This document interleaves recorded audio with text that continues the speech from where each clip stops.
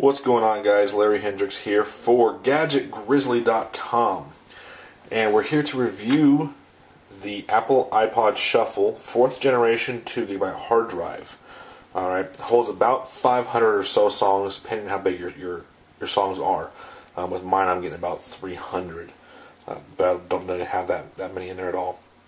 So let's do a hardware walk around real quick.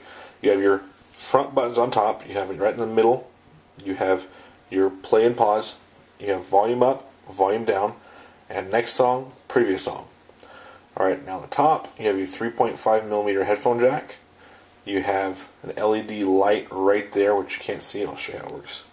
See, now you can see it. There you go. Then you have a voice IP button, which basically when you hit that, it'll tell you what song you're on, or what playlist you're on, so on and so forth. Which is odd because they tell you what playlist you're on, but you can't switch between playlists. So there should just be one playlist, but it does tell you that. Then you have a 3-position button right here on the right. You have off, play in order, and play shuffle.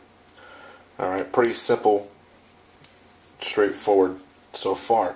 You have a pants clip, clips on your pants, your pocket, backpack, wherever. It'll clip right on top of there with a little teeny lip there to help hold on to it. And it does work sometimes and it doesn't sometimes. So let's go to the bad things with this real quick, just burn right through it.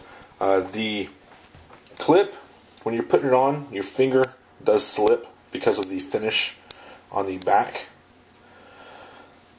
These buttons I think should have been a little more difficult to push. They push pretty easily, and because of that, if you're doing a squat or anything where your pants, if you're at the gym, say if you're at the gym, you do a squat and your pants get a little tight around where this is, if you have it in your pocket, it'll push that button. Or if you bump against something, it'll push that button, it'll stop it, it'll go next song, it'll increase or decrease your volume. Not a huge issue, it's only happened a couple times in the probably 1 month, 2 months I've had it, probably 1 month I think. So not an issue, but other than that, that's the only bad things I've had to say about this. It's a pretty straightforward device. It's perfect for what I wanted it for. I go to the gym, I wanted something real lightweight, real easy to carry around, and only holds a few songs for my workout shuffle, or my workout playlist. So it's perfect for that.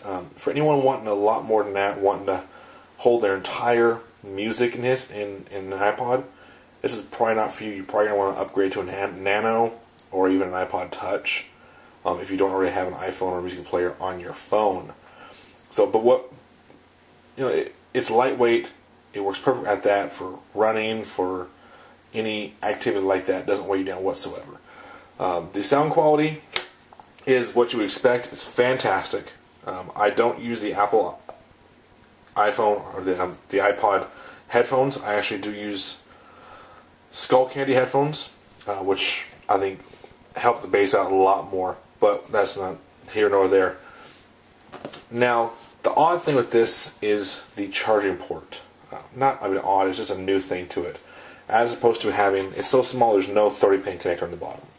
So what you do is you just take this, you plug it right into the 3.5mm headphone jack, and plug it right into either a computer, or if you already have a charger that you can plug into the wall with an adapter for this, then you're set to go. It will hold a charge for a long time. I have yet to run out of a charge, but then again, I'm that kind of guy that I'll keep charging it every few days, and it'll run for a long time. So no issue. The battery's an A+.